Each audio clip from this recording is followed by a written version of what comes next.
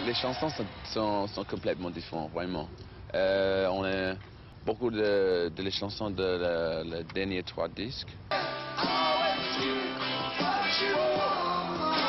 Oui, on va gagner un peu de l'argent, j'espère. Oui, j'espère. Pourquoi pas.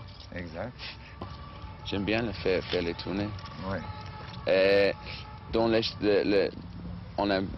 on a vendu des shows, on a fait les shows en Allemagne et en Angleterre. Il y a beaucoup de personnes qui veulent toujours voir les Rolling Stones. Je peux dire merci à lui. D'accord, Mick Jagger, bon, c'est vraiment pas mal. On sent qu'il a passé beaucoup de temps en France. Il y a beaucoup de bonnes choses, notamment la fluidité.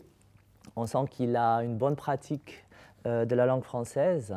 Une personne qui est capable de se présenter et qui comprend des syntaxes assez simples, qui ne parle qu'au présent encore.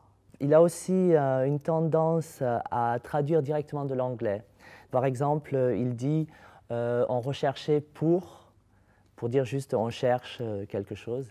Il avait l'air de très bien comprendre les questions du journaliste. Il utilise souvent le on, comme font les Français, c'est très bien.